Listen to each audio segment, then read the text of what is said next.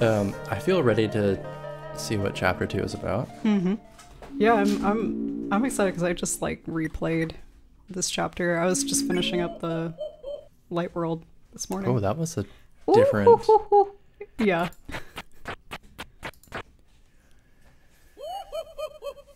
Okay. Fair enough.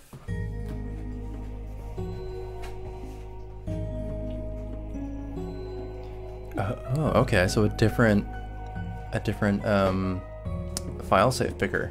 Yeah, I was trying to puzzle through like how this works the last time, or like a day or two ago, and I think it really is just like there are a lot of different branches that you could create, which is kind of thematically interesting. Anyway, just like the sheer entropy of it is like really interesting. But yeah, so like this is just continuing on from that. So you can have 2 more save slots for that initial branch. Yeah. Which is just wild. And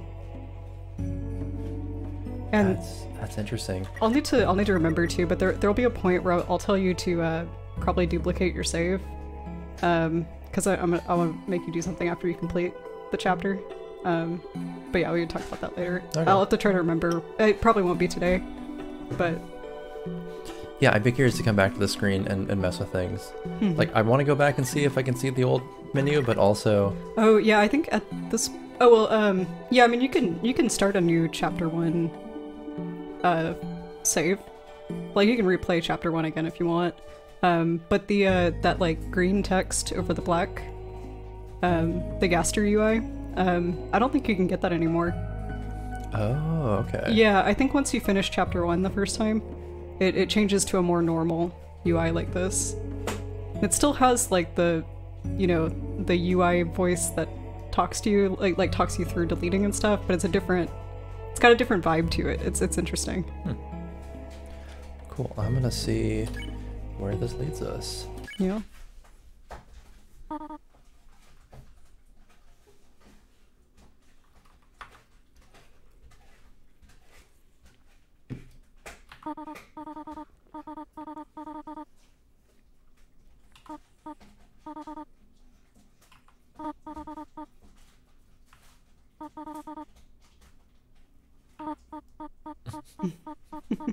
Yeah, do you remember that end sequence? Oh, right. Yeah. I might cut this, but that one Vine video.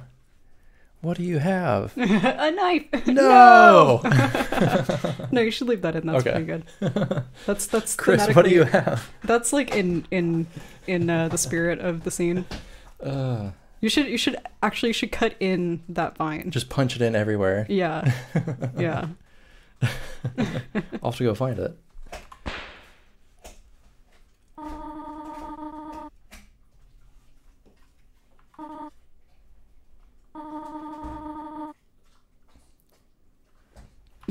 Lock the oven. Chris is such a gremlin.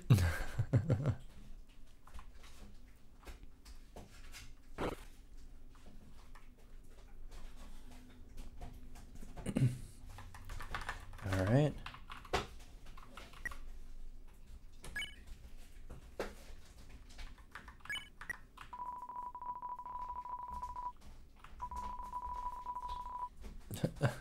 Okay. Right, okay. Okay, that's inventory. Okay.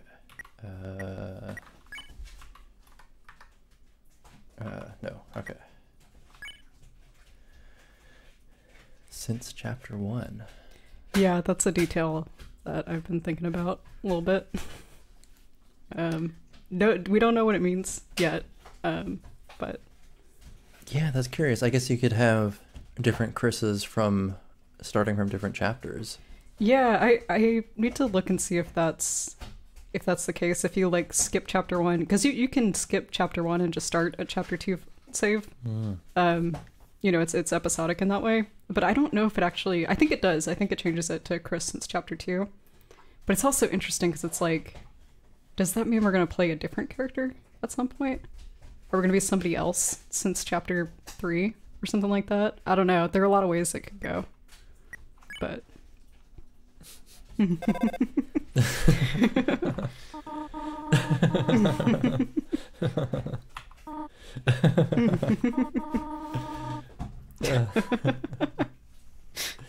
right, off to a good start. Well, at least the landline works. Yeah.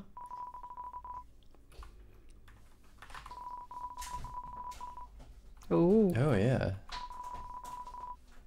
Oh. I mean, I'll put it back if I still have it at the end of the day. Yeah, definitely.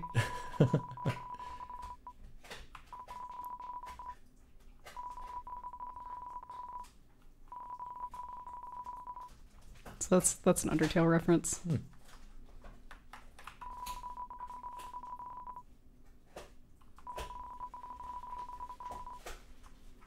Gel pen.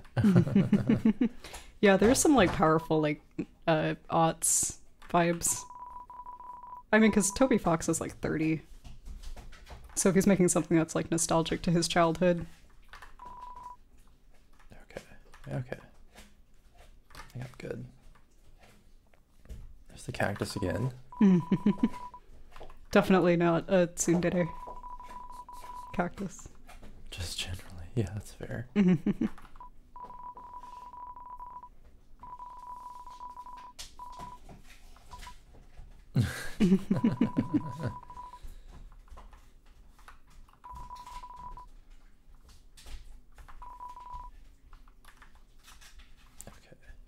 I think I remember all my controls.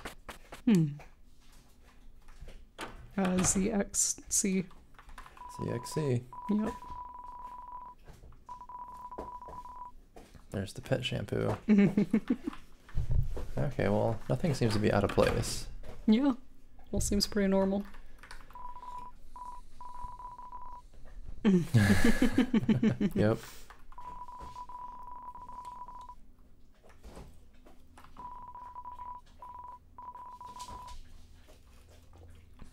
Okay, everything seems to be here.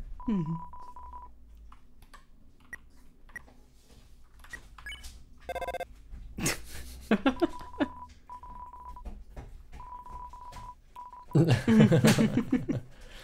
just wanted to see what would happen. Yeah, no, that's fair. So I don't know if you noticed the first time around, the TV was not plugged in yesterday. Oh, Yeah. there's that hymnal. Stolen hymnal. Yeah, what is Toriel doing? No one knows.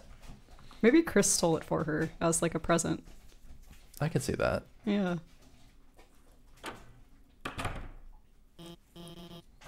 It's like sweet in kind of a gremlin way. Late again.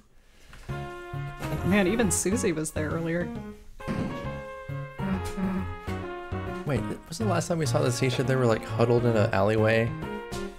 Oh yeah. Yeah, Alfie's in her dirty alley. Yeah. No, she's a dirtbag. I don't know if I could walk back into a classroom after having seen that. Yeah. And she was like, "It's okay that you skipped class all day. I'm the cool teacher." Like, she's great. She's such a like pathetic woman. We must protect pathetic women. Oh, that's you don't tell Susie that. She's gonna bite out of it. Yeah.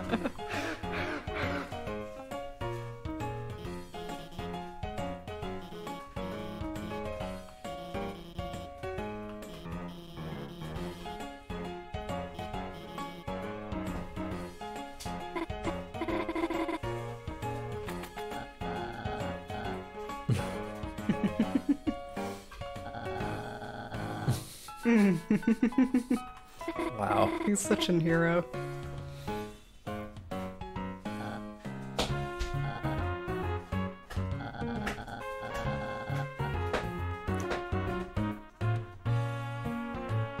I feel like that's the first page, but okay.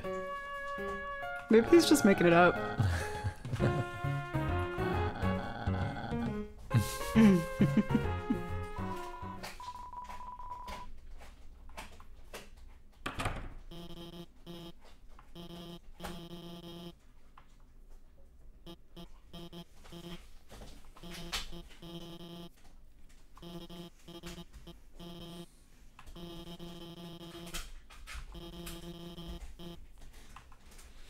See, she's the cool teacher. The cool teacher. I'm not mad, I'm just worried.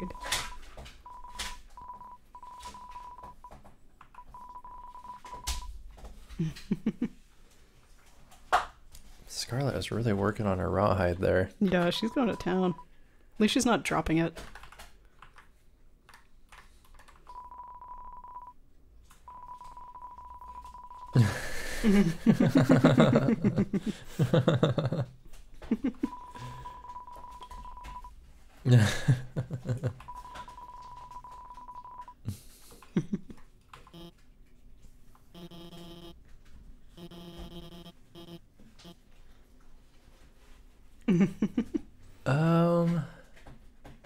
Yeah, how much of a smartass like shitlord are you gonna be?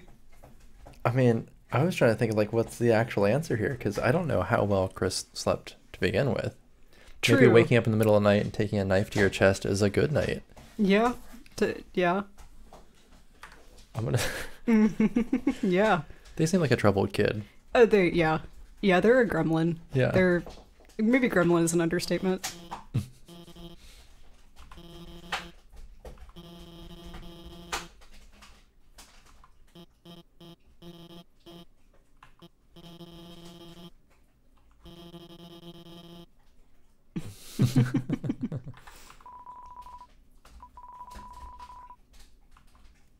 Fair enough. I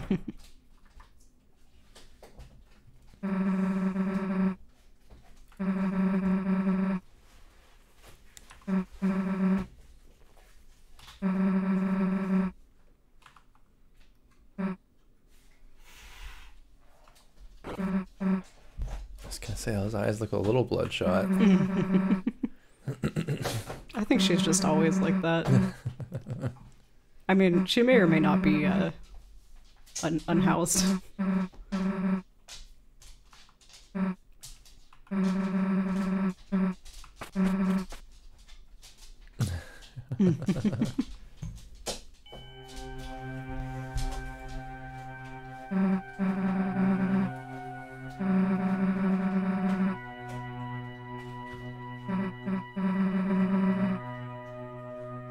At that point, I think we should just try more doors.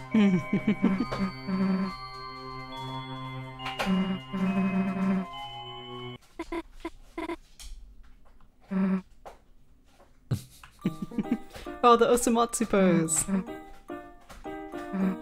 It's an anime, well, manga reference. Manga and anime, whatever.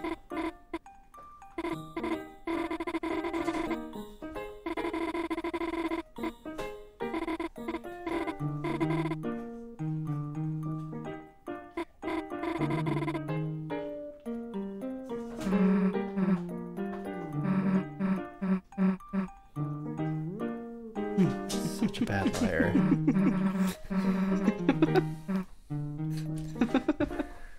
Crime. Just being gay and doing crimes. Yeah. There we go. Yeah. Now she's smooth. Forever.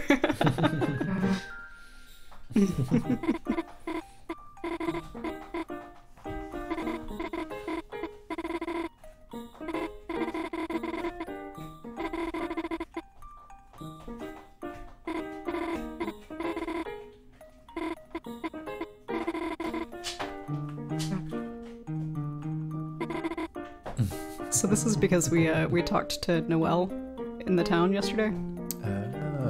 Yeah.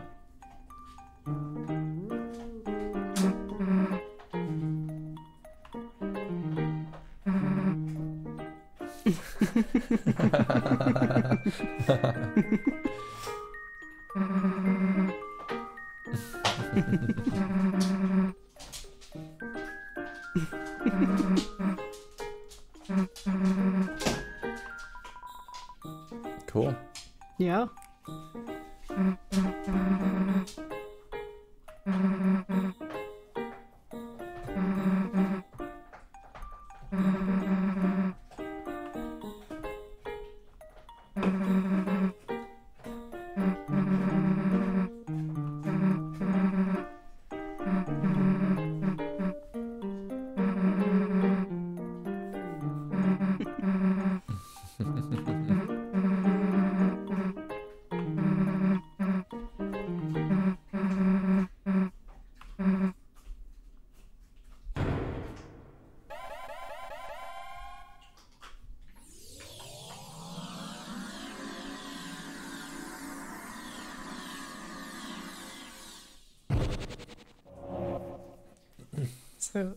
So not a Tuvix situation.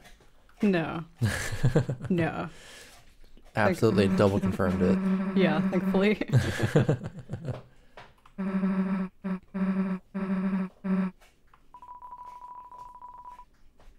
Oh, also, if you go into the menu, there's an auto run feature. If you want to turn that on, you don't have to, but Oh yeah, look at that. No, I'm good. okay. I'll torture her.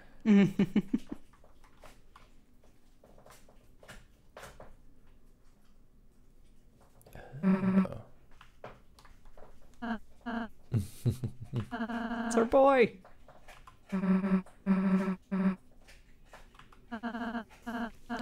That's right. I need to go find all of the pictures I've ever seen of Ralsei with a gun. Gun Ralsei, yeah. Just absolutely reckless in every single one of them. Yeah.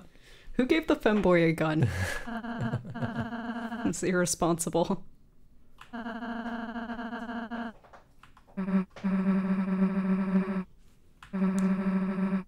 Yeah, he's so pathetic. We need to protect pathetic femboys and pathetic women.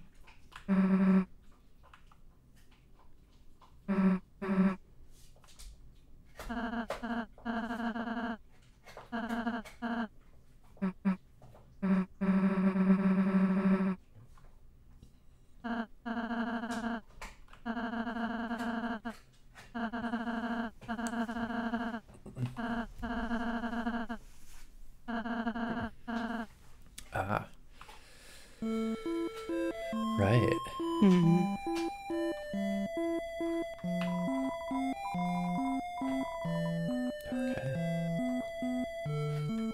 Well, okay. Wait, what's this way? Okay. What's this way?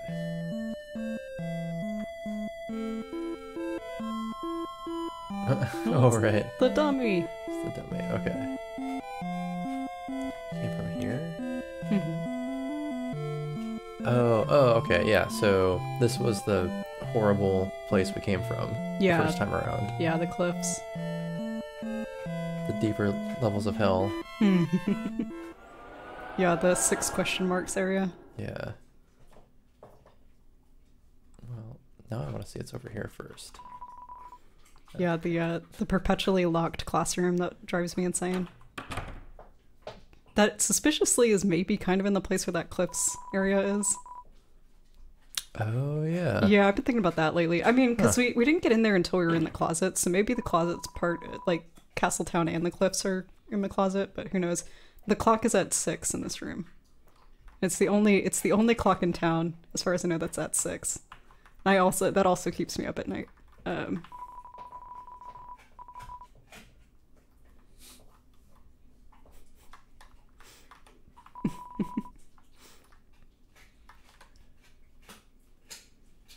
Yeah, do the clocks have minute hands? Yeah, the other ones do. So it's at 6:30 technically, or it just doesn't have a minute hand. Yeah. Or I think it's maybe just the minute hand, like the minute and the hour hand are overlapping. So I think the hour hand is maybe red or something. Huh. Yeah, because 6:30 wouldn't be both pointing straight down. Oh yeah, I guess it wouldn't be. Because the hour hand would be scooched over a bit. Yeah. So it's just 6. Yeah. And no minute. Ah, that's weird. Yeah, just both hands are at yeah. It's weird. We've talked about it, I think, but 6 is a number. Try going down the hallway. Oh, yeah. Oh, man. Busted. Just keep trying.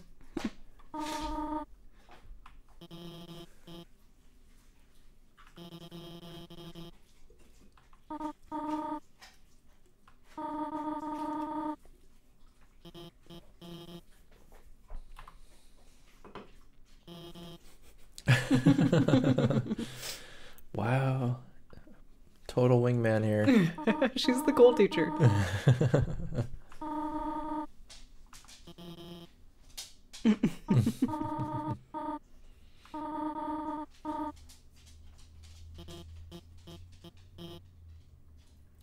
Try calling your mom. All right.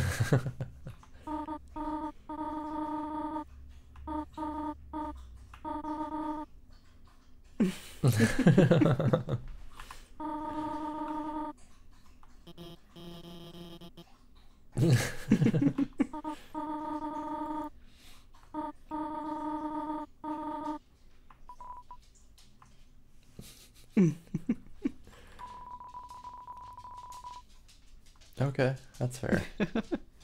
Yeah, cool guy narrator sometimes.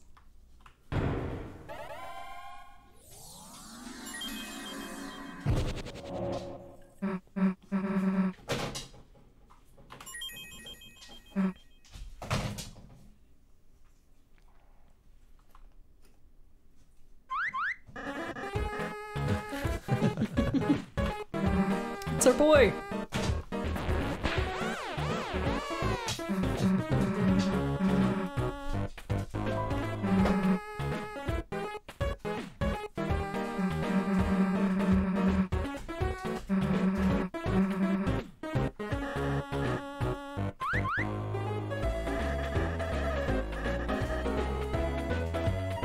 Right. Prince King.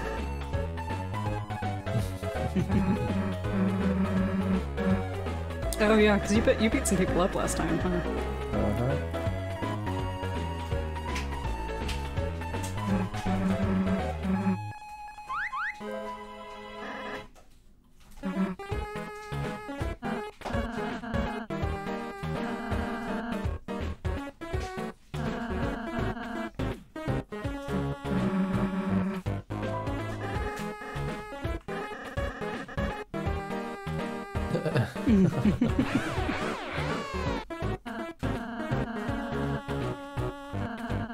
I mean, Ross's probably into it. Yeah. Getting conquered. Yeah, he's all about getting conquered.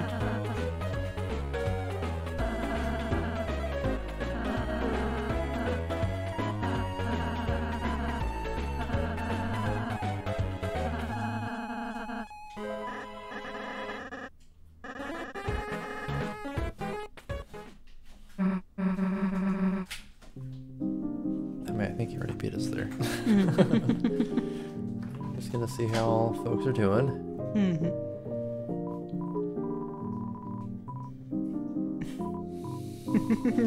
I hate him.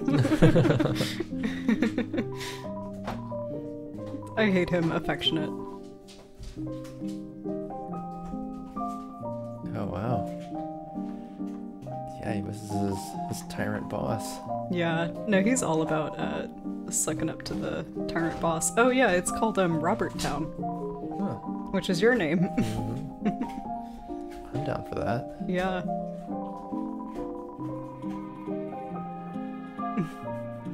Oh yeah. Susie's compliment to him was like, "You're unbanned from ham sandwich day."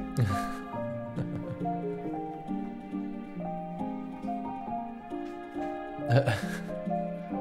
Okay. Clover.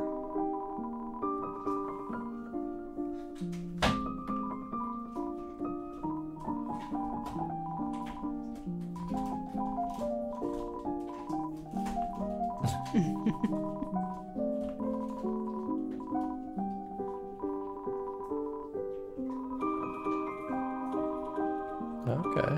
Yeah, I always forget about the Battle Dojo when I'm playing.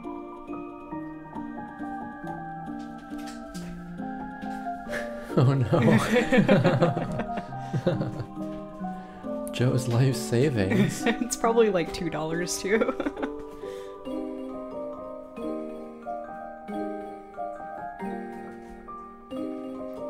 Oh, okay.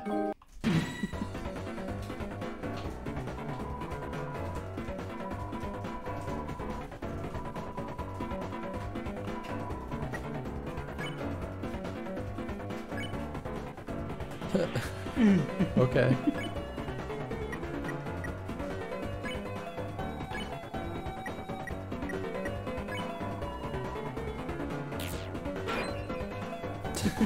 Wow. I've never seen him clean shaven. Yeah, that's a look. Yeah. The first time I ever saw that character, I thought that his beard was his mouth. It was not a super pleasant, like, mind image.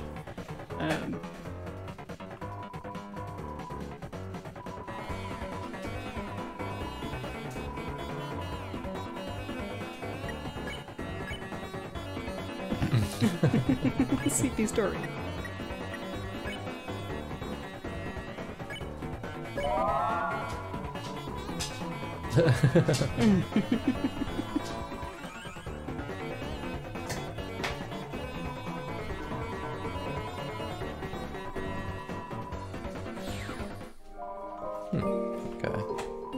Yeah, it was kind of interesting when I was replaying this, like, in the past couple days. I tried to do kind of a bad boy route, at least in, like, the first chapter. Scarlet.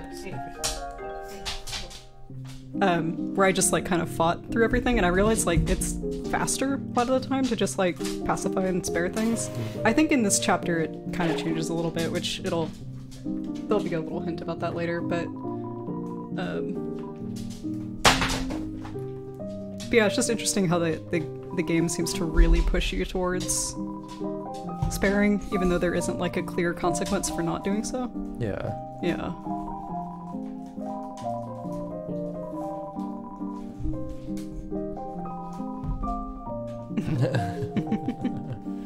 Well, you know.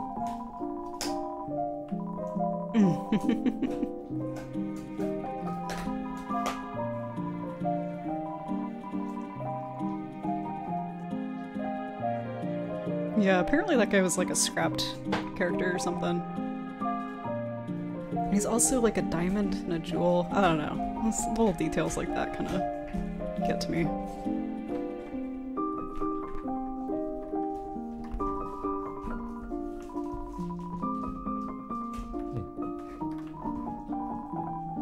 Mamma mia!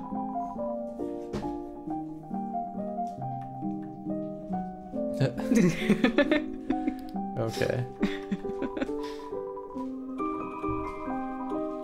I'm this bakery smith.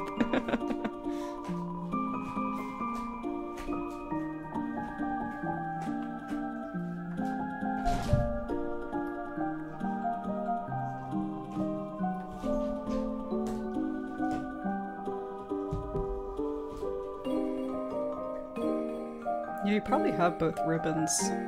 I forgot to do this at the start of my last, maybe not. I don't remember where the pink ribbon was.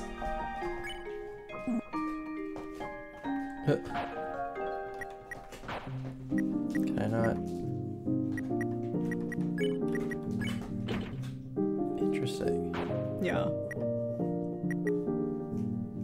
Huh. Well, she's no fun.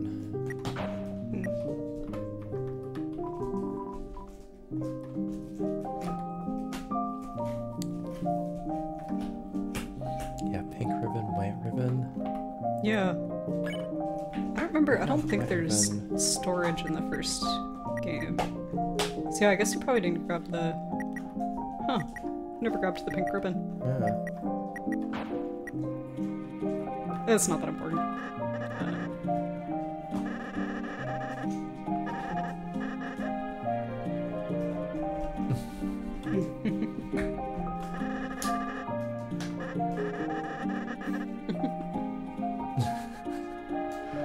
Okay.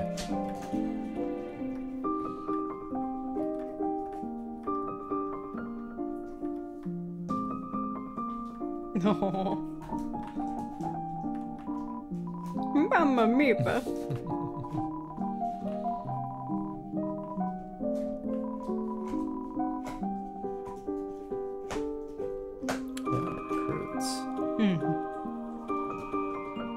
Yeah, so all of the Chapter 1 enemies were auto-recruited. I'm kind of realizing in hindsight, Chapter 1's a little bit of a tutorial. Oh, yeah. Yeah, I mean, I don't know if that was, like, fully intentional, or if it's just, like, things changed so much in development after that first, like, demo chapter was released. But, yeah, this chapter introduces, like, a fair number of new mechanics.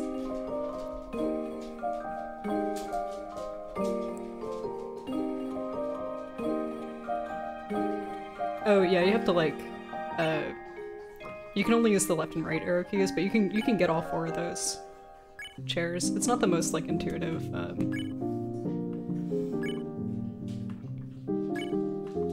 okay.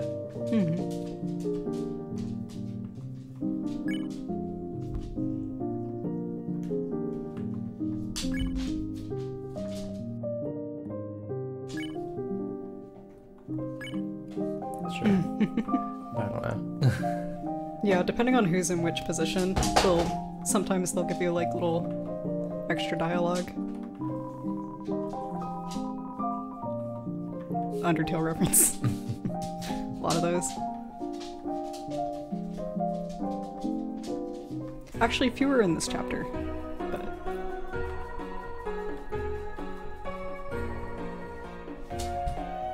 Huh. Now there's a space requirement on items.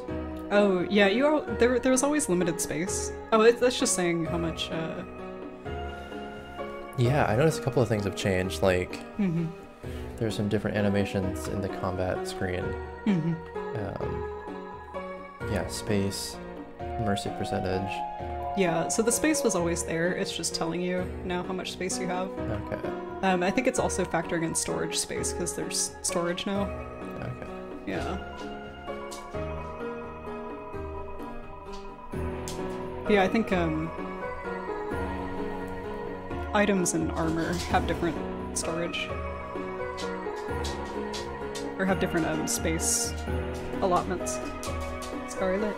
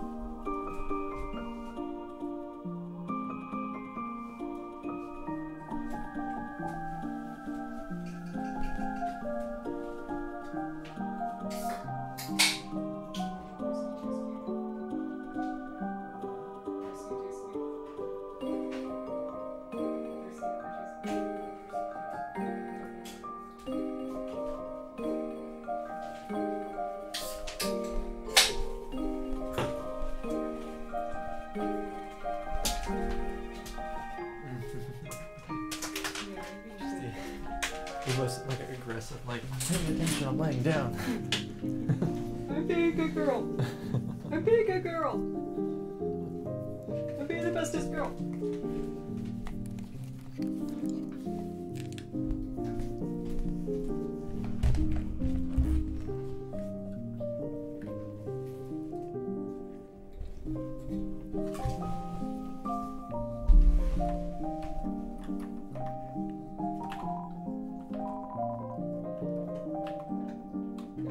I'm but just a block.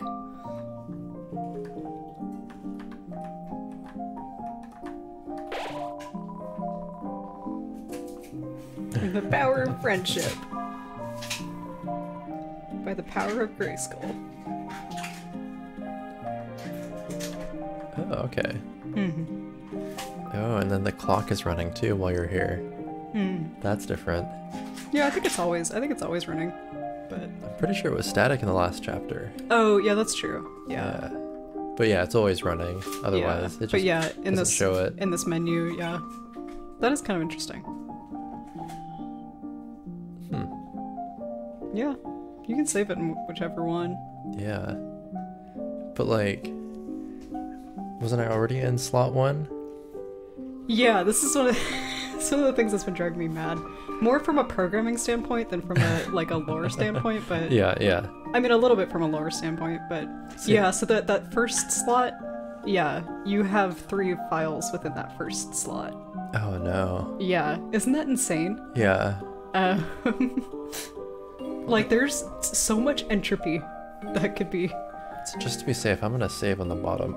Yeah, why not? Because that feels super sketchy to me. I am gonna later make you use another slot, but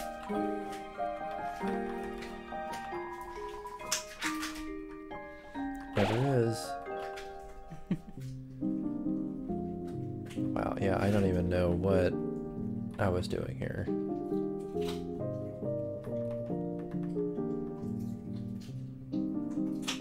Oh, that's a new line. Its value increases each chapter. oh yeah, yeah, that is a new line.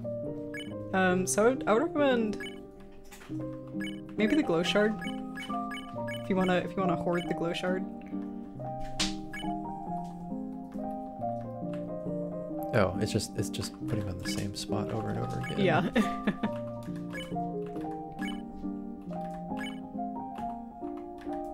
I mean, they'll stay in your inventory every time that you come back in. But oh, what is even the sort order here? Okay. Oh, is it left, right? yeah, it's left to right. Oh, okay. Yeah. Okay. Yeah, won't worry about that particular instance of Choice. UX. Yeah. Toby Fox is a composer before he's a programmer.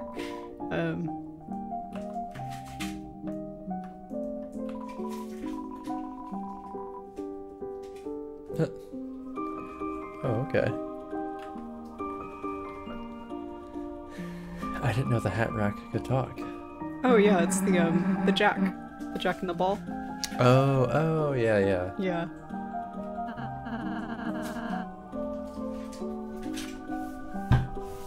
But what is this cauldron? It's where he cooks. This little gay boy.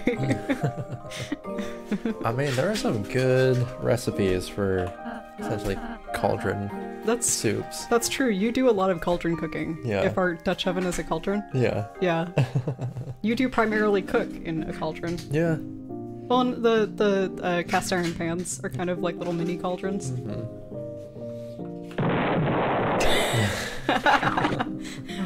The explosion gets me every time.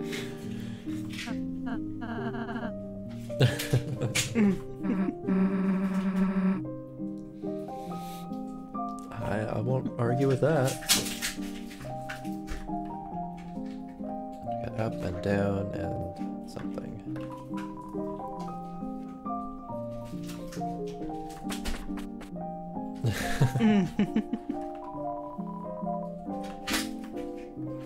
Also, like, they didn't do anything wrong. They're just... Yeah, they just got left here. Yeah.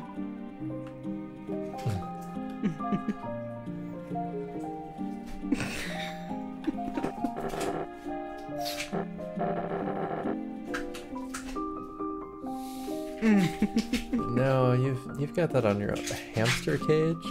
It's a hamper.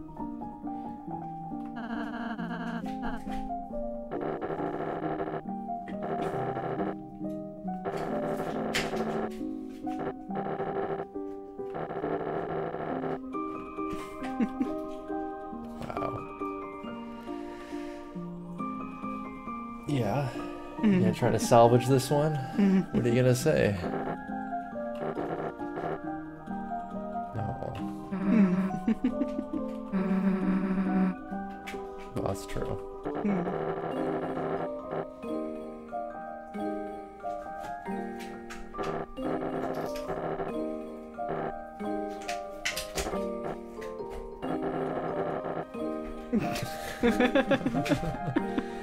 Wow. I think it's mentioned at one point that like King was less bad before the fountain opened. Though maybe still a little bad. Yeah.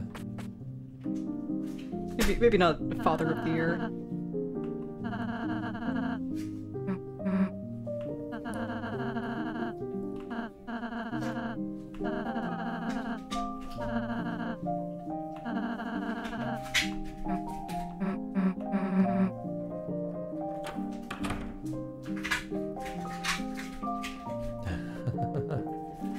Okay. It's half their bedroom. Yeah, and all of Azrael's trophies are on Chris's side. Also the stars from Azrael's side of the room.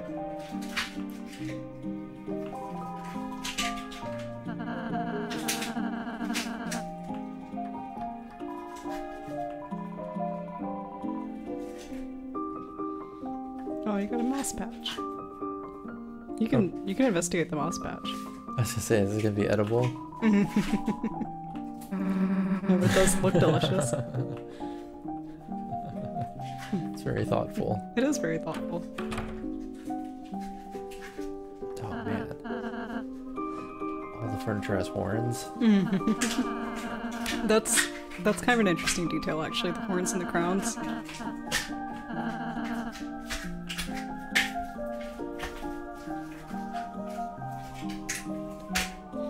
That's fun, letting Susie be the main character for a minute.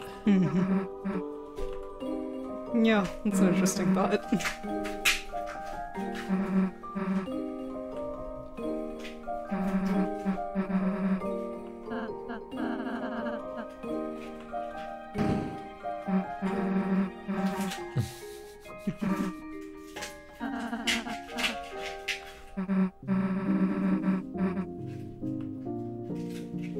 I mean, I want to see the details.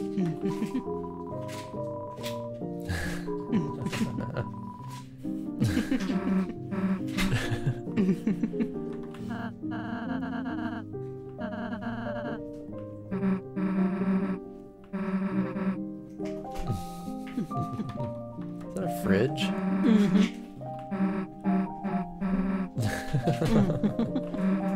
All the food groups.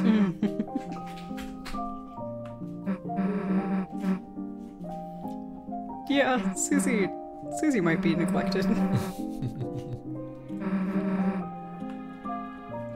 the axe is over the headboard too. Yeah, it's badass.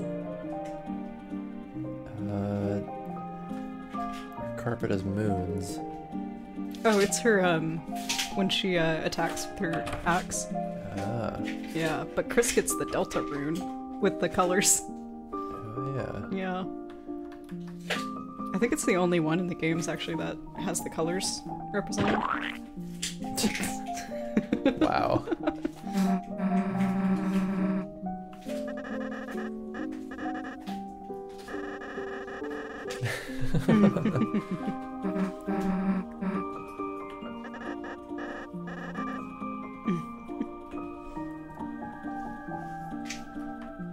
Yeah, I think it's the same room, except that his bike isn't in bed.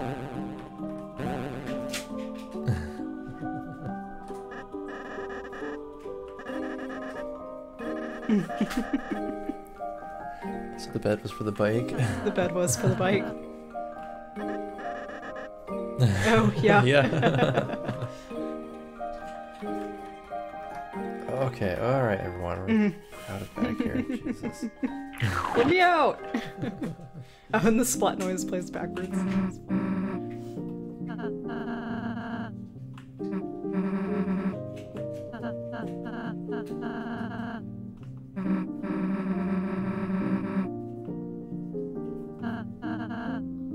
Alright.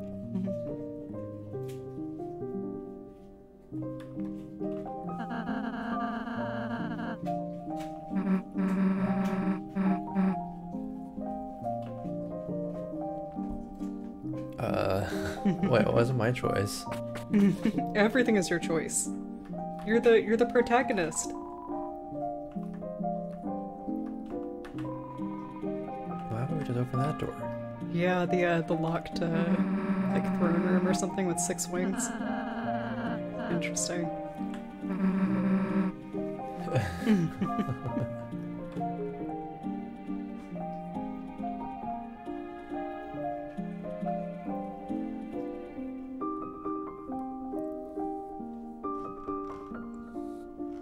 Well, Yeah. I mean, the only other direction was off this way. Oh, hey. Oh, it's Mr. Elegance. I think that's his name. Wow. That's Oh, right, worse. because those are his nostrils and not his eyes.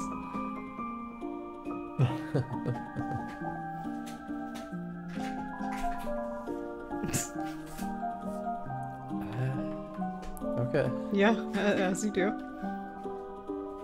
It's the way of the worm. Oh, what is going on here? Dude. Dude.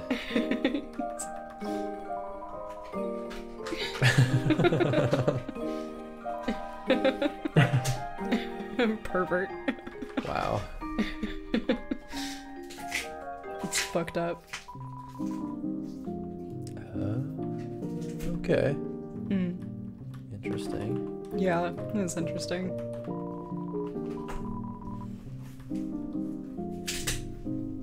Oh, there is, I think back to the right where the cliff was, or not the right, sorry, the left.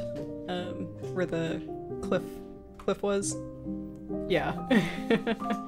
I think Mr. Society is hanging out over there. Yeah.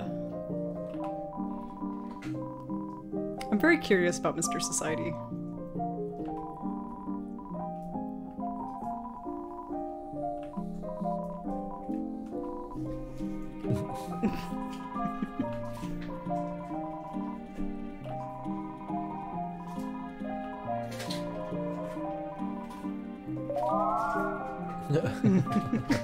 Bye.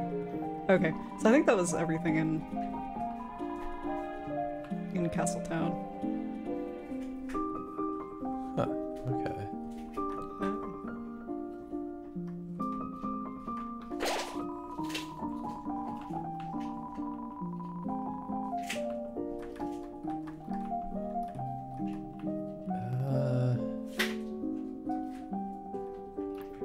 Yeah, I guess. We close the fountain. The king is a hamster. Yeah. I don't know what else we need here. Yeah. I feel like King was always a hamster. He was just wasn't in his natural element. King Hamper.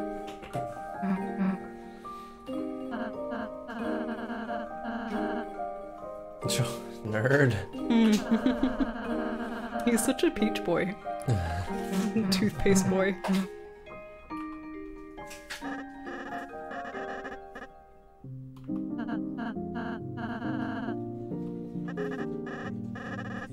Kind boy.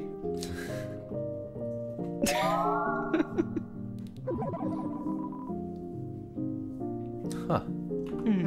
Alright.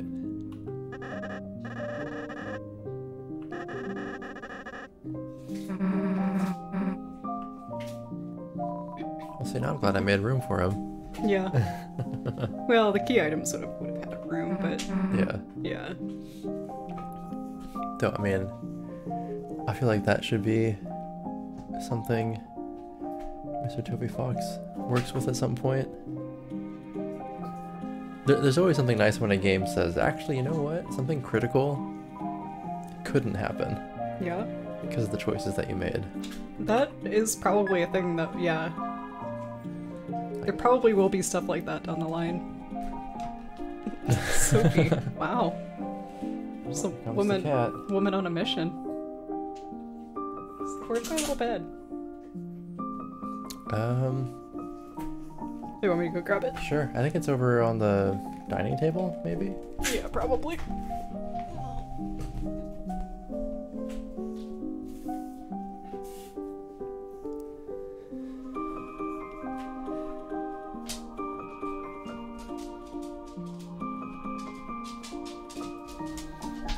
The Queen Sovereign herself has decided to join us. Oh, Attack of the Killer Queen. That'll make more sense at some point.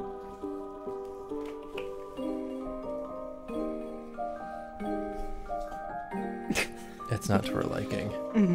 It's a bed on the desk right next to me in the warmest room in the house. But somehow it's incorrect.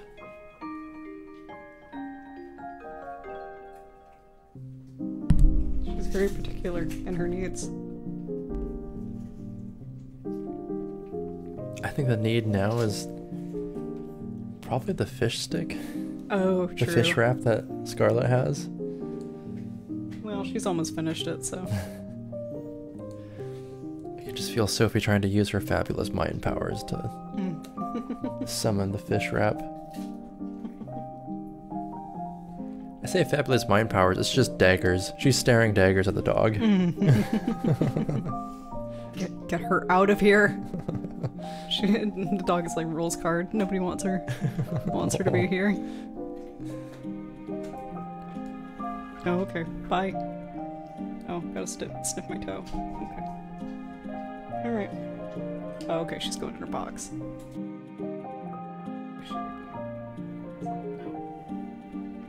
Again, I'm just like enjoying this moment where both animals are in their beds, almost within slapping distance of each other.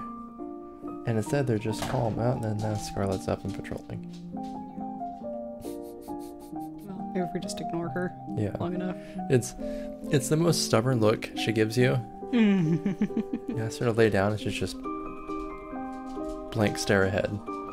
She's suddenly deaf and dumb and doesn't know anything. Alright, Rules so card.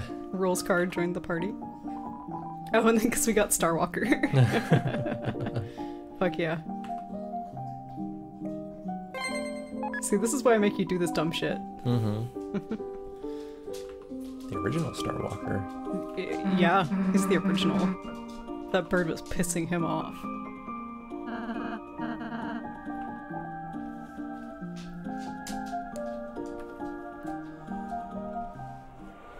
Well, this should be interesting.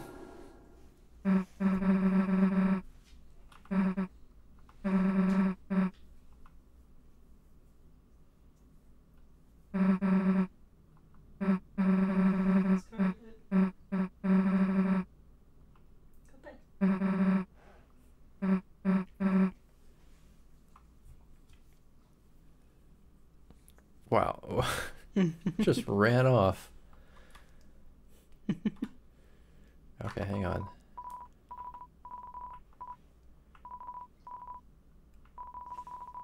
Okay.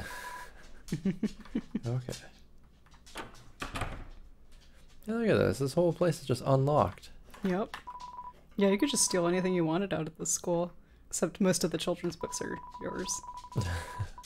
This narrator loves the Throne of the Gods joke. Cannot get enough of it.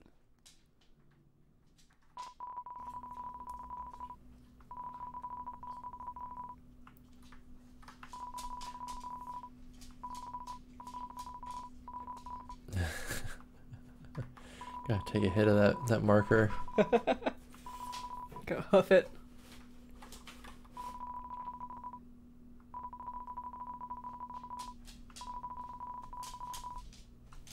It's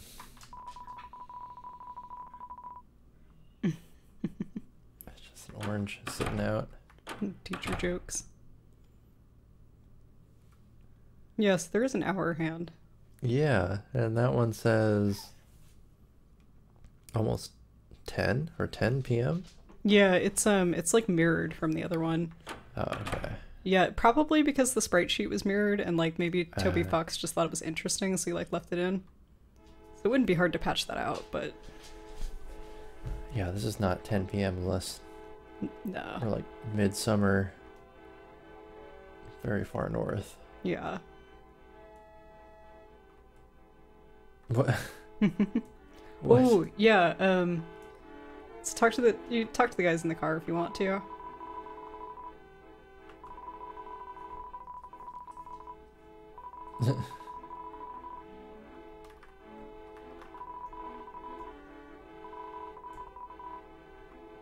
So down, yeah. Wow. Okay. There's a man. So that doesn't happen unless unless you saw the tree room in chapter 1. Yeah. It's an interesting little tidbit. Oh, good girl.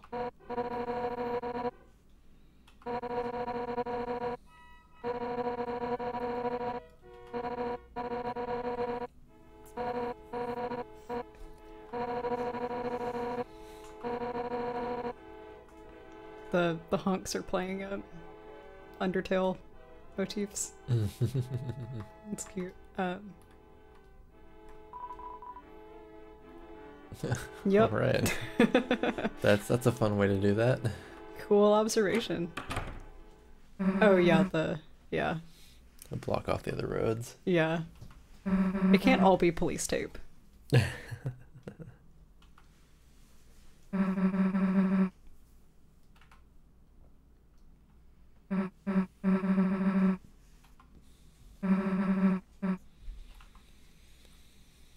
Yeah, there's no one here. Yeah.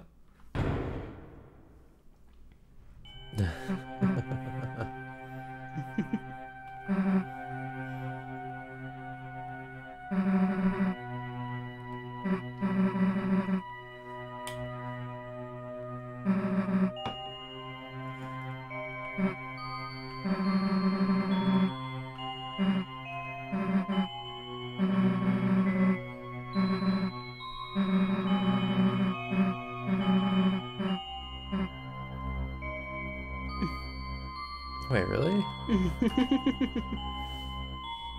can try it.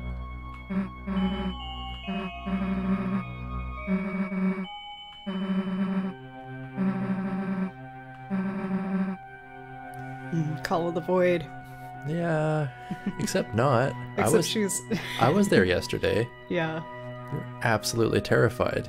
You couldn't move a single inch forward unless I walked in with you. Well, but now that she's done it, she's like all gung ho about it. It's their thing that they do together. It's the reason they're friends. You know, if they didn't have the Dark Worlds, would they even be friends? That's a good question. Still not Tuvix. Nope. One of these times it is going to be a Tuvix situation, and I'm going to be so happy. Oh, that's interesting. That would be a weird turn for the story, maybe, but... Just because the very first time I was like, you know, that's the blend of their colors, and it's only one character. Yeah. It's, you know? Who knows? Okay. New lobby to hell.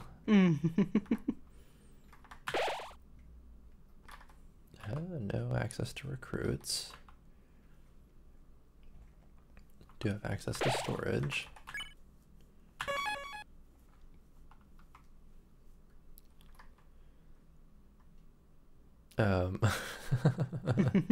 Ominous wire. Why is it cracked here? Oh, is it cracked or is it glitched? That looks like a crack to me. Yeah. Like a PCB board has been cracked. Oh, fair. Yeah, yep. There sure are. Oh yeah, I guess it is a crack. Oh, cool. What are these? Nothing? Oh, okay. Okay. They are not synchronized. That's fair.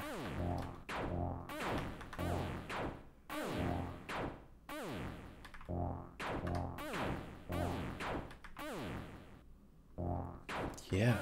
Just like cracked everywhere. Hey, you again. Everyone was... ...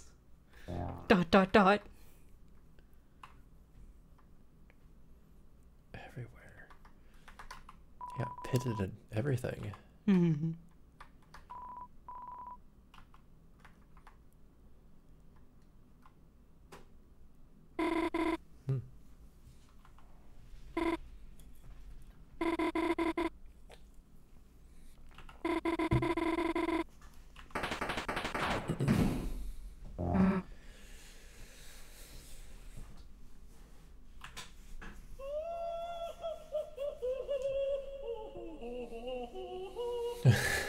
What? That's almost certainly Toby Fox doing that voice too, which is really funny to me.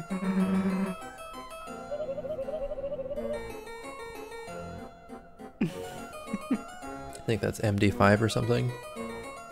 Yeah, maybe. It's... Oh, actually, I think somebody did, like, decrypt it at one point, and it... if you just keep... yeah. It's not hexadecimal. I think decrypted it just says queen. I think somebody did actually try that at one point. I mean, I can see queen embedded in there. Yeah, maybe that's just what it is. And it's just, like, kind of arbitrary. I don't know, it could be... But then what is 54x 7yy29 for? Who knows? Maybe there's some deep lore. XYY, it's also not hexadecimal. Yeah, I think it might just be random. Might be. He might have just key smashed, but who knows? Who knows? It could be a key for something. See, you're getting the lore brain. That's smart. You always got to be on guard.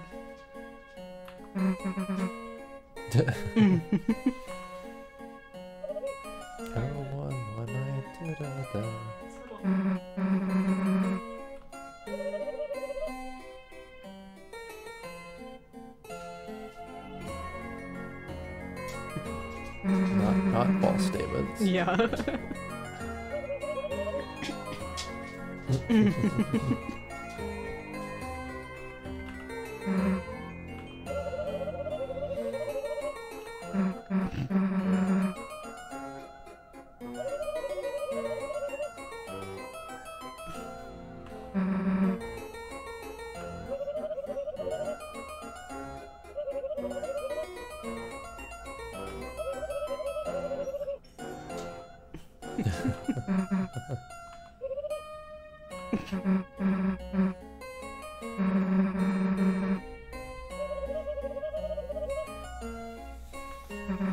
Could be. Could be. That's kind of her thing.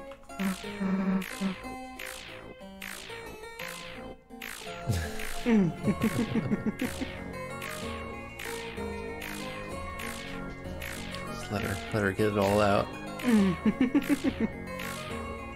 Yeah, she'll just keep doing it. Mm-hmm. Just gotta get it all out. The villain's gonna monologue and then run away.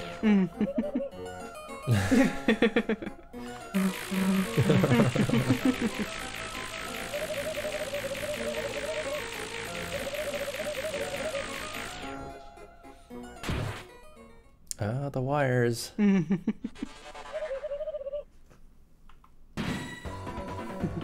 down one. Part of the Borg.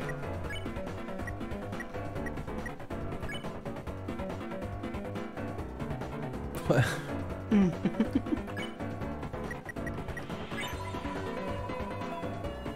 Okay.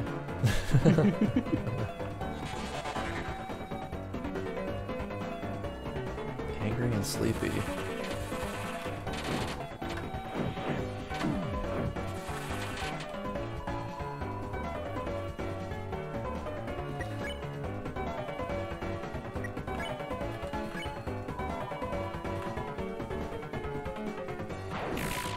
Ooh. Nice.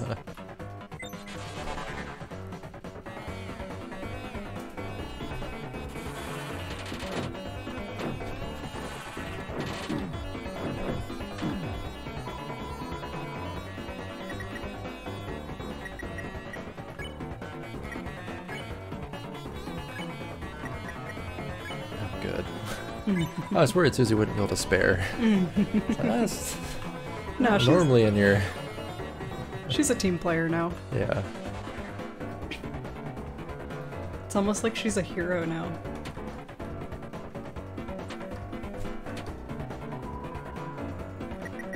Alright, I got this one. Yeah, we're missing our third. Mm-hmm. Normally I let Susie tank things so I can just heal her up at the end. Yeah.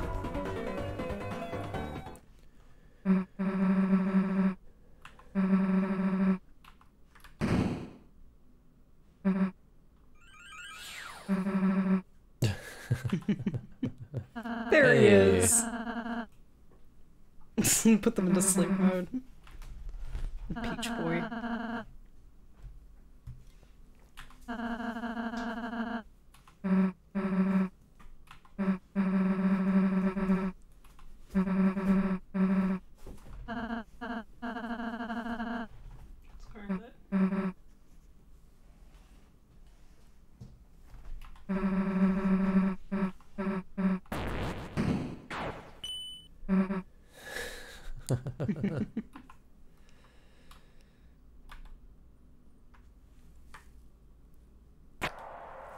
Oh, okay.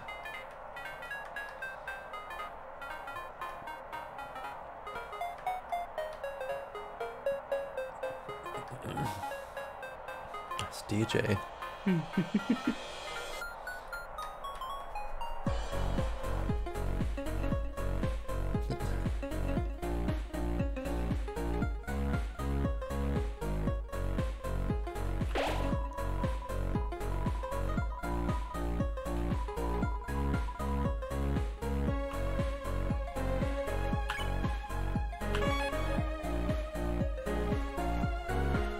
Want to call it there? Yeah, sounds good. Got a decent amount of time in. I'll probably finish Brewski Tooski. And then we should open the weird beer. Oh yeah. And then maybe a little bit of talk about. Yeah, I don't know. Yeah, it was an intro. It's a good intro. Yeah. I definitely I'll save it for after. But yeah, I like where it was going.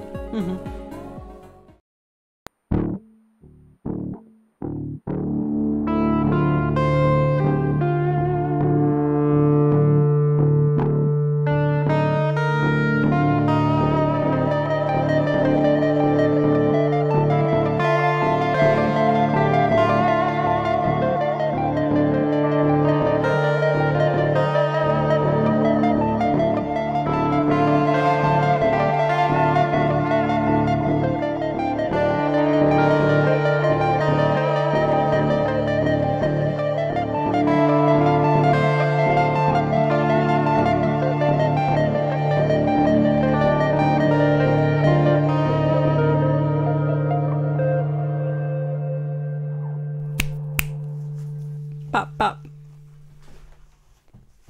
Yeah, because it's that or risk hitting the marker button again. And I'm pretty sure that's how I lost our audio that one time. Exciting channel announcement. Some of that art that I submitted to that like deltarune YouTuber for his stream. He decided that he was going to use some of it for an upcoming video. Oh, that's fun. along with some other people's. He was just like, I guess he was just like, oh yeah, I got this art. I'm doing a video about music about this character, so I'll work in some of this like surreal, bizarre, like rapper Gaster fan art. So that's fun. Cool. Yeah, what are your thoughts? I don't know. I thought I had thoughts, but I think what I was saying before, that like it's an intro, a reintroduction, and that's kind of nice to like settle back into it. I think there's a lot of interesting, like, I guess like improvements or details now, which I think is interesting because it's like clearly that chapter 1 and chapter 2 were developed separately, even though they were released together, as I understand it. No, so chapter 1 was released in like 2018. Okay. So the way it was released, it was kind of framed as like it was framed in a kind of diegetic way. We talked about like the weird spooky Uboa face guy like took over the Twitter and like released it. It was framed kind of diegetically as like a survey or an experiment. And I think the idea was always that it would be both a demo, but like a demo in like a try out the game sense, but also a demo in the like let's get feedback on this software product sense. I really do think it was like kind of to get just people playing it and see what improvements needed to be made. and just see how it was received. And so I think chapter 2 is kind of building on that a little bit, because chapter 2 came out in 2020, maybe 2021. And I don't think chapter 2 was ever really supposed to come out early, but Toby Fox kind of did it as a like pandemic release. Yeah, he was like, shit sucks. I'm just gonna release this for free because like people need stuff to enjoy, and also maybe to get, you know, just more feedback and just kind of build, you know, continue building hype for it, because it had been several years at that point since the first demo came out. The only other game that I know that did a pandemic release was Bannerlord, which is like the second or third or fourth game in the Mount and Blade series. Mm-hmm. However you count, you know, games versus DLC versus expansions or whatever. Mm-hmm. A different situation. There's a bigger team behind that game from when it first came out years and years ago. And I don't know, to their credit, they weathered a lot of like negative publicity, mm-hmm. because they said, hey, we're going to release this a year early. Mm-hmm. It's not complete. But also it's the pandemic. Everything fucking sucks. Mm-hmm. So here's the game that everyone's been waiting for. And then, but please bear in mind that we're still working on it. So mm-hmm. Yeah, it's not the first time I've heard of that happening.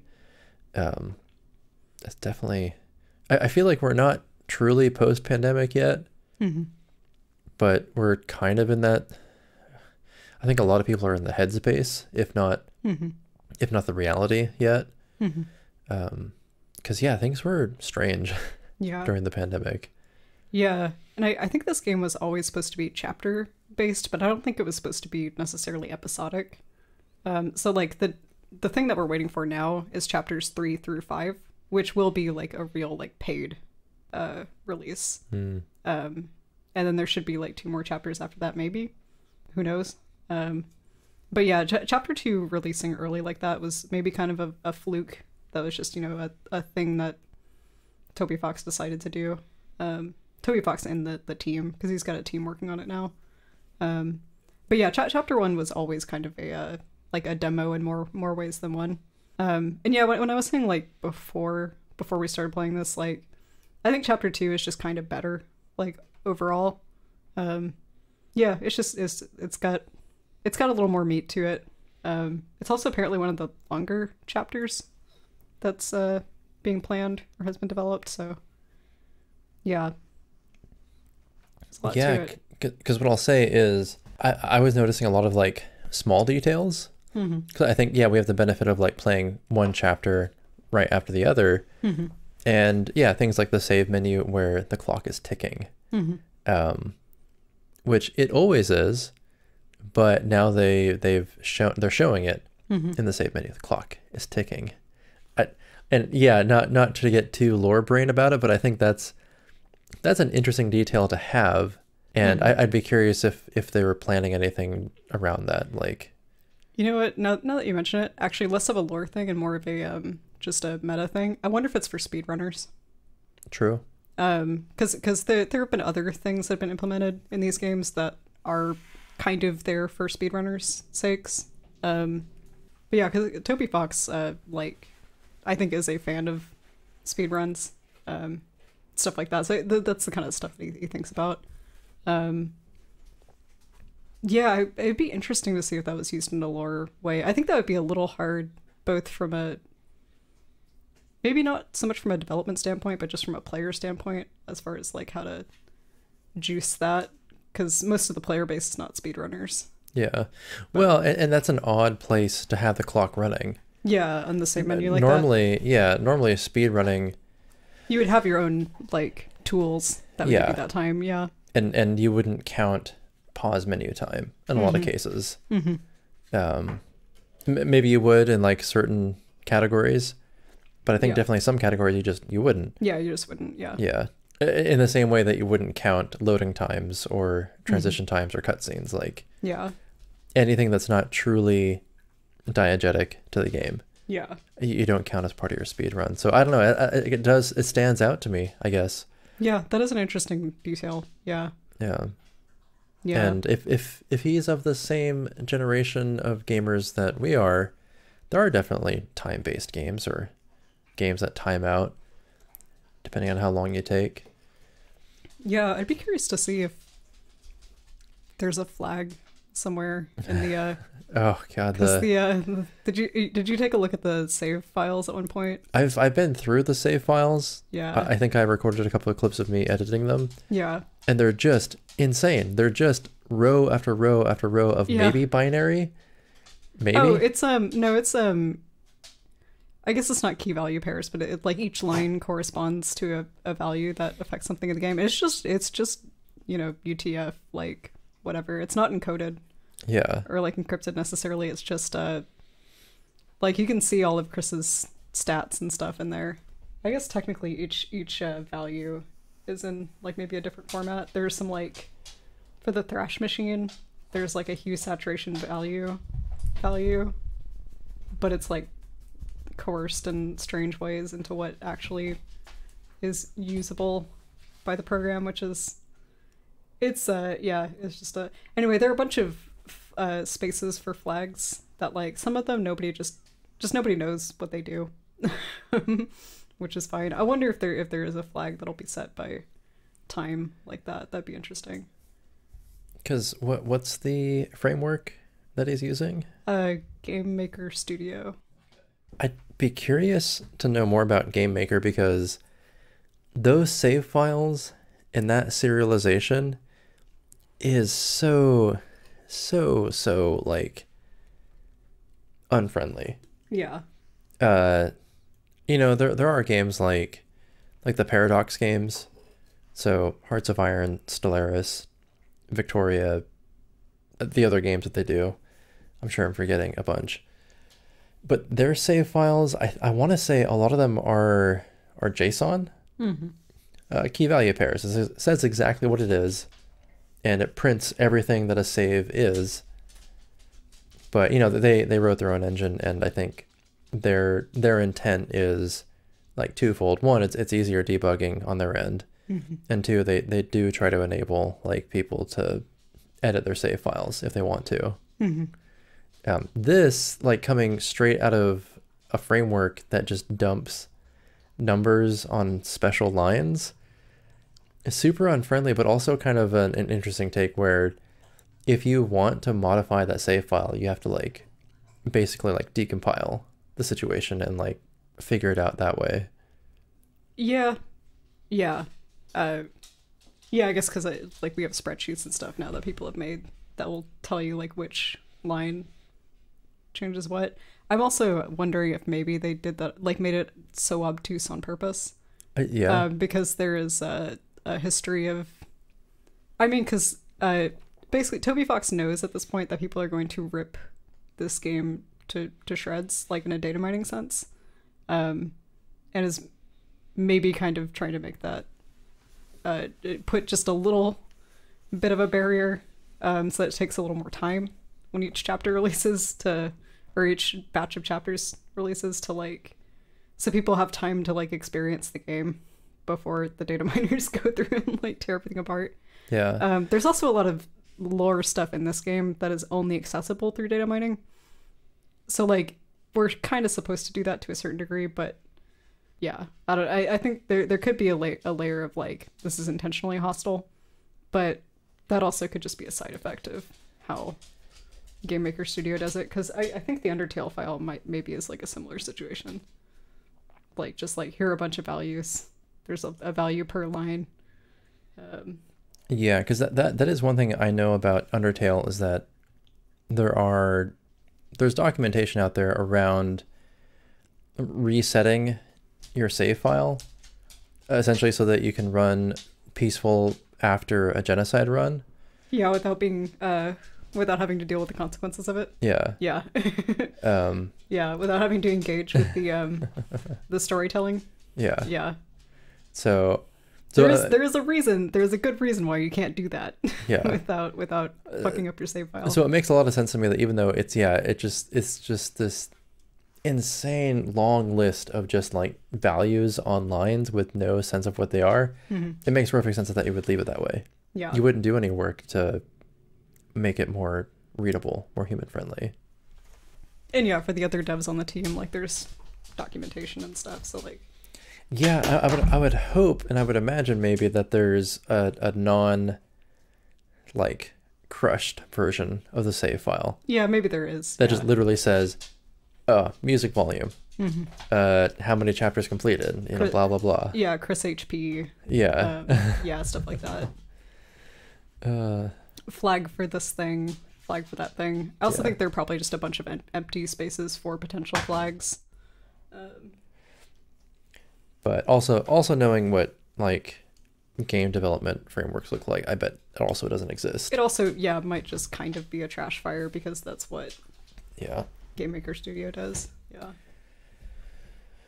There's at some point I should show you the crazy fucking thing. There's like a very weird coercion of values that nobody can figure out if it's like lore significant or not, that happens in the vessel making sequence. I should show you that at some point.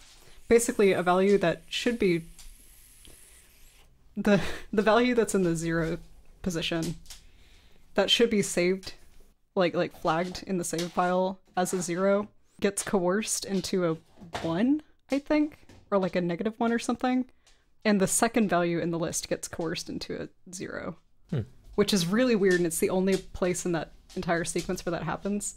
Anyway, it's a whole thing, but right, because like when you're picking your hair, your body, your hoodie, and everything. Yeah, the trait that you can give it, I think the first one on the list is like kindness, and the second one is mind.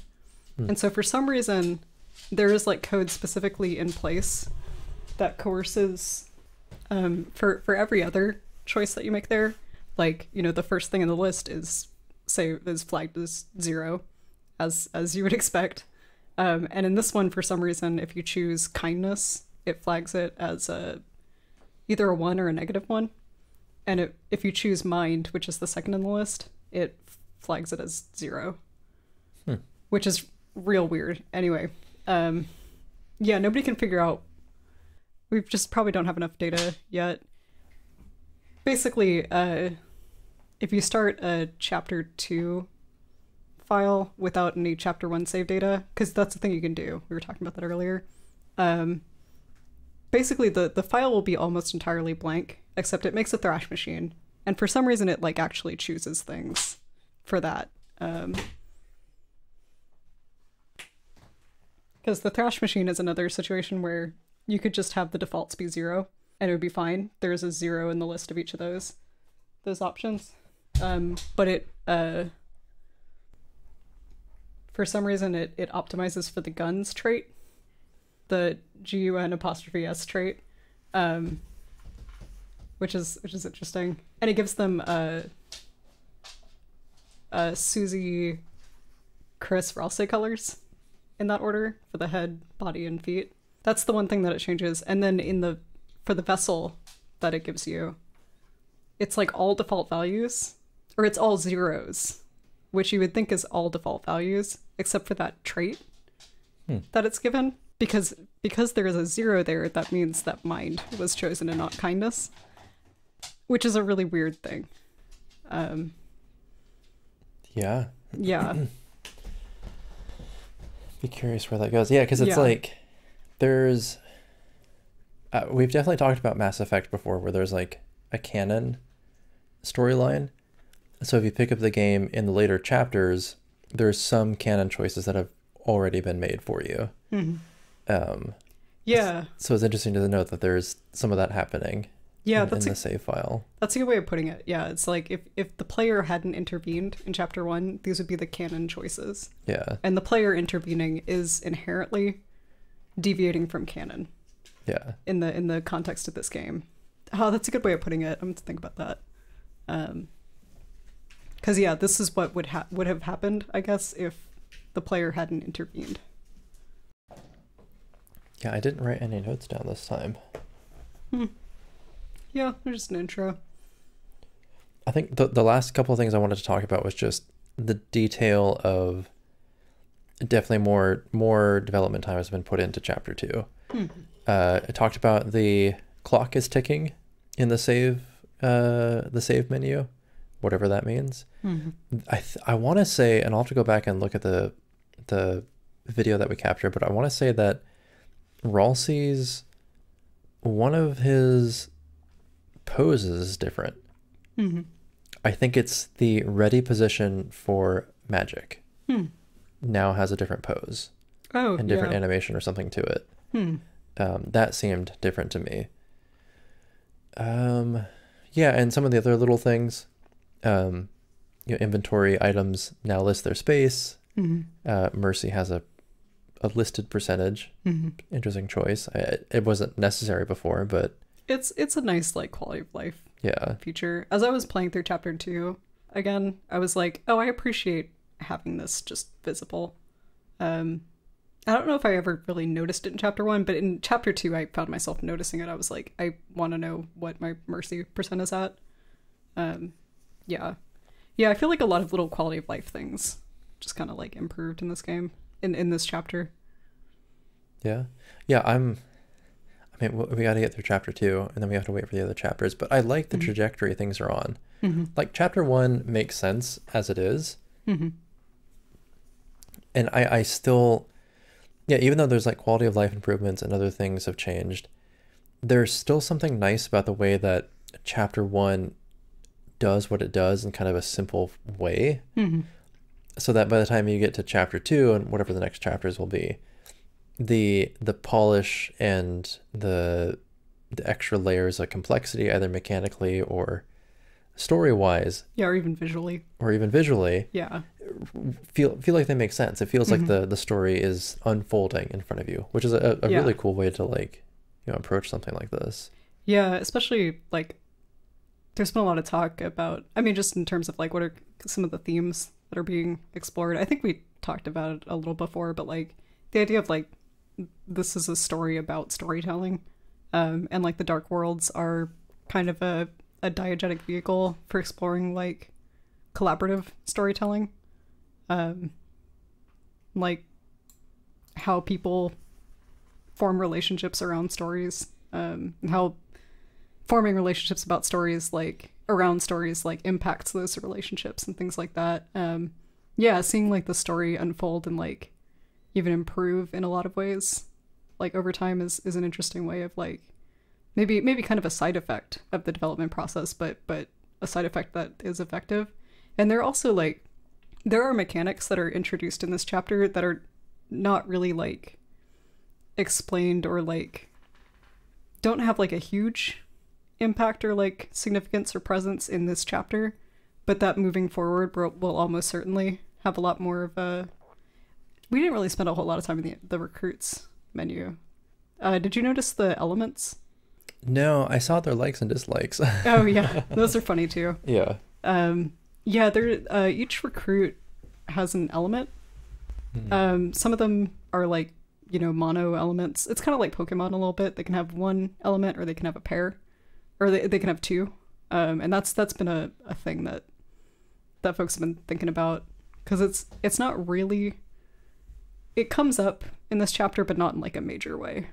But yeah, like there's still mechanics that are being fleshed out as the story goes on. And yeah, we haven't quite gotten into it yet, but like it was mentioned, the recruiting mechanic. In chapter 1, it doesn't matter if you fight and like let the enemies run away, like end battles by fighting, or if you end battles with pacifying or mercy. Because they all just end up being recruited in chapter 2. But like moving forward, that does start to matter. So yeah, it's just like kind of slowly introducing these things. Yeah.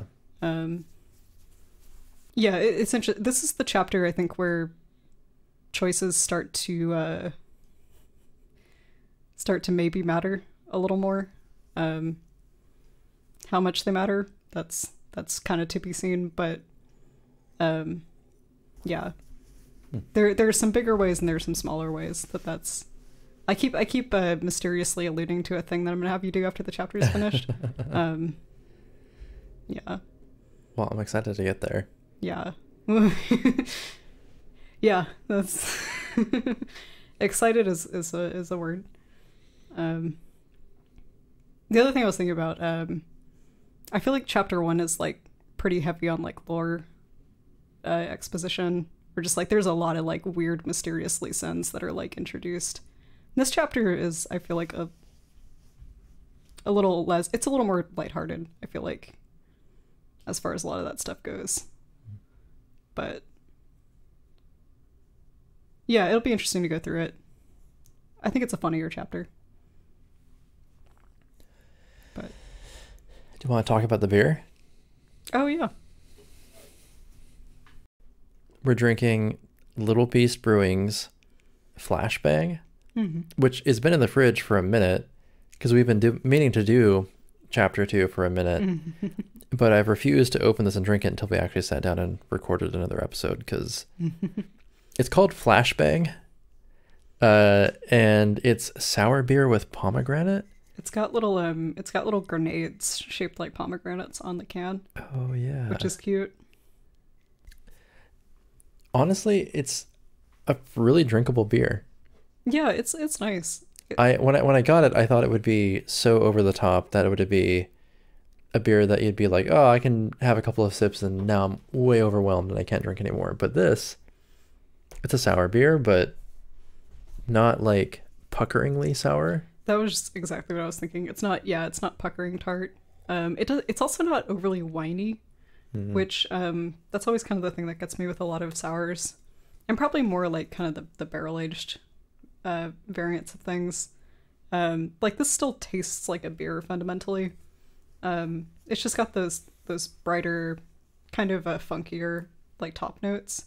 Like there's kind of a wetness in or like a dank, but in more of a moist basement kind of way, not in like a weed hop way, in kind of in the finish as you like breathe out.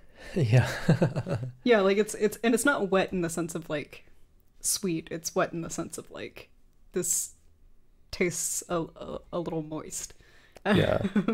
No, because there's definitely nice. Two types of dank that we have. Maybe minerality is what I'm looking for. It's got a minerality to it. Yeah. There's definitely two types of dank that we have in like Pacific Northwest brewing. There's dank, like you're saying, like weed, like hops, like so herbal, so green, so much. And then there's dank, like mushrooms and moss. I was gonna say and like clay, like ichor. Yeah. Yeah, and this is more of like an Icarus. Yeah. That doesn't make it sound very appealing. It's very pleasant. It's like a bright, clean. Yeah. It's bright and clean. It's like a little funky, but it's not. The whole thing isn't like drinking rainwater. It's just its base like foundational note is kind of that wild yeast sort of basement dank, and then on top of that there's like the pomegranate fruit. There's sort of the fuzzy fizzy fun of like sour notes. It really comes together really well, honestly. There's also, I just noticed there's like a little tiny bit of like what I'm guessing is kind of hop bitterness, which is nice and kind of helps to round it out. I mean, it would definitely be hop bitterness because you can tell from this color. Like I wouldn't imagine there's very much like deeply roasted malt in this. And yeah, the color is kind of like a very pleasant orangey kind of pinkish red.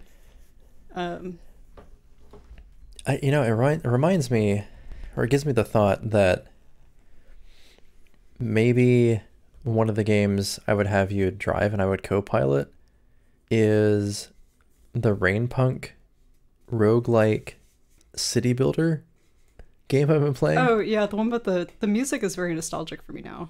Against the Storm. Yeah, because I'll be like doing something else while you're playing it, and like every once in a while I like look over and I'm like, this sounds so familiar, and it's because you just keep playing this game. Yeah. While I'm in the room, the music is really nice. Yeah. Because it's Rainpunk because it's about people surviving a world, some sort of weird cataclysmic world, where it only rains. It never stops raining. And so your seasons are drizzle, clearance, storm, and I think one more. But they're all just variations of rain and how much rain you get at a time. Yeah. And so I don't know. It's an interesting game. There's a lot more I can go into about it, but because it's Rainpunk, and I'm drinking the sour beer, all I can imagine is that the beer that you brew to make your people happy in these, outposts that you build in this apocalyptic wasteland of rain probably smell and taste a bit like this. Yeah, maybe. Though does the rain like flush out all the aerial yeasts? Or does it just make them better? I mean, because we've got the good yeasts up here, and it's pretty rainy on our coasts. Yeah. So we're talking about rain games. Well, it'd be terrible for doing podcast episodes about, but I want to make you play Rain World at some point. I personally have never played Rain World, and I probably never will, just because it's so difficult. But it is fascinating. It's a really, really interesting game. Yeah. We shouldn't put that in the queue, but I should bug you about it, and then if you ever get to the end of it, we should do an episode where we well, there are multiple endings, but if you get to like the Ascension ending, because we should take out edibles and watch that sequence, or do that sequence, because that's like the closest I've ever been to having a panic attack. Like while on an edible, while under the influence of cannabis. I was like, I took an edible and I was in a really dark room, and I was watching the Ascension sequence for one of the slug cats or whatever. I was like, holy shit. Like, I'm not even playing right now. I can't imagine how fucked up it is if you are playing. Anyway. That game has some incredible art direction. I mean, it has some incredible direction in general, but... Yeah, I guess more from... I guess the old days would be... The equivalent of that for me was Braid. Oh, yeah, Braid. Yeah, Braid is like that, too. Because I remember doing mushrooms with some friends, and then we went and did a hike out in the woods, and that was nice. And we're like, okay, I guess we've done that. Let's go home. So we go home, we're hanging out. I'm reading Watchmen because they had a copy of it, and my buddy Victor there is like playing a game on Xbox. I think it was like an Xbox arcade game, and it was Braid. I'm like, whoa, this is wild. And he's like, yeah, you got to help me solve these puzzles. So we solved the puzzles and we played the game. And spoiler, as we're still like drifting through like ethereal like mind space on mushrooms, we get to the ending of the game where you save the princess. And the game freezes. We're like, what the hell is going on? Why did the game freeze? And there's only one prompt on screen, and it's to rewind time. That we've been doing for hours now, rewinding time. Yeah. And as you rewind time, you're like, oh no, we're the bad guy. And like on mushrooms, you're just like, oh, this is... Like, Q Lancer's theme. I can feel this so much. It's too deep. It's too much. It was insane. Yeah. No, Rain World is a lot less. It's a lot more. Here's just an incredibly. Here's just an insane, kind of, unprecedented audiovisual experience. Because you've been playing this 2D pixelated game for this whole time. There's some there's some visual choices that are made during the sequences that like I've never seen anything like them in a video game before or since. Like they did some crazy shit with their graphical choices in this game. And also like the audio choices. And then when you take that in the context of like the sort of underlying very mysterious story about not maybe, but about like reincarnation and like past civilizations and like shit like that. Like it's fucking crazy. And it's so long too. It takes so long to get through it. Well, I'm gonna put that on the queue. Yeah, no, Rain World is insane. I should send you the video about like I've mentioned it a million times at this point, but the animation system and the emergent behavior that arises from the animation. Like all of the AI is animation driven, is like movement driven, including the player characters, which means you can do insane shit. You can like do really bizarre jumps and stuff. Like it's so freeform. That's why it's so hard when you get started, is because like it doesn't move like any other player character that you've ever tried to manipulate. But once you get a feel for it, it's like you can do crazy shit that you can't do in like any other game. Anyway, I haven't even personally played this game. I just think it's really fascinating. No, I think it would be good on the queue. Maybe it wouldn't be a good like actual play or like long play, but I'm sure we'd clip something together. Yeah. Because it sounds like the kind of game like my absolute failure of a run against what's his face in Deltarune. Jevil, yeah. Jevil. That could be kind of fun, yeah. It sounds like the kind of game where you would cut or speed up or splice through a lot of failures, and then you get to the highlights of like, oh, here's how I finally got through that section or something. Yeah, and you might. Yeah, I feel like you might respond to it a little better too. It's kind of a roguelite a little bit. I don't know. It's like you have save points, and then from each save point, it's a kind of a roguelike. Whatever. Yeah, it's a cool game. It's I think the best way I've found to describe it is do you know the Ubisoft Pets games? Oh, okay. So they have an animation system that I think RainWorld's animation system might have been inspired by this actually. It was actually very cool for what it was at the time, where like all of the pets are like combinations of circles. That also this game references pets a lot. Yeah, so like the animation system might have been inspired by that. It's like if Echo the Dolphin met. Do you know anything about Echo the Dolphin either? A little bit. I'm more familiar with Fin. Okay, Echo the Dolphin is completely different. Okay. But I mean, just talking about like digital pets, it's Fin, Tamagotchi, and... Oh, Echo the Dolphin isn't a digital pet game. Oh, okay. Yeah, no. Was that a Dreamcast game? Yeah, it was a Dreamcast game. Yeah, I a didn't jump on that one. Bizarre, kind of cyberpunk. You play as a dolphin and you're trying to save the ocean. Oh, I remember hearing about that one. It was in the same sort of time frame or genre that was kind of big at the time, because I played a demo, I swear, until like I burned a hole through that disc, where you played an uplifted cybernetic spider that escaped the lab, and you have to like go on like a platforming adventure as a spider. And I feel like the dolphin game is is it in the same genre of like you're an uplifted animal that escapes kinda, it's a lab or whatever? The oceans are being threatened by aliens, and you're a dolphin, and you swim through the ocean and find out what's going on, and then eventually you're a dolphin in a spaceship. Okay. It's kind of the main thing. So like the dolphin in a spaceship plus like the bizarre procedural animation of pets. It's like if Echo the Dolphin and the Ubisoft Pets took mushrooms and then had a baby.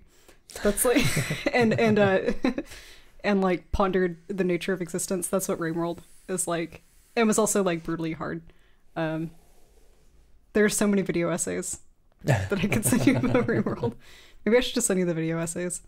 But yeah, RainWorld is crazy.